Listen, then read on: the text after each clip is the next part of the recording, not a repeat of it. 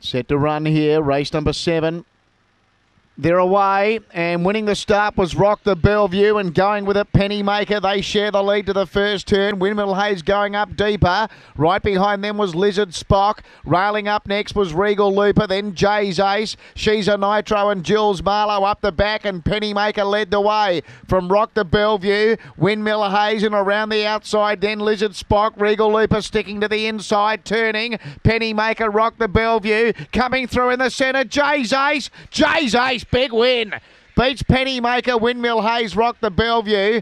Then Jules Marlowe, just in front of it, in fact, Lizard Spock. Last couple in would have been She's a Nitro. And back with it would have been Regal Looper. That's a big win. Jay's Ace gives Cam Butcher a double. Number 6. Number 6 at 6-2-4-3 in 30-47. 6-2-4-3. Jay's Ace by Beckham Bale out of Alana Blues. Cam Butcher Trains raced by KNC Butcher. 2 Pennymaker by Nitro Burst out of Hopes Up for Nicole Price. And 4 Windmill Hayes by Barcia Bale out of Contrary Mary for Ken Gill. 3 running 4th, Rock the Bellevue. 6-2-4-3. 30-47 the time.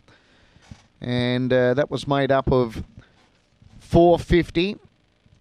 Then 17-15 and a run home of 13-32. The gallop 30 and 47. 1 length by a length and a half the margins. 1 length by a length and a half. 450 the first split. 17-15 to the back. Run home 13-32. Gallop 30-47. And Jay's Ace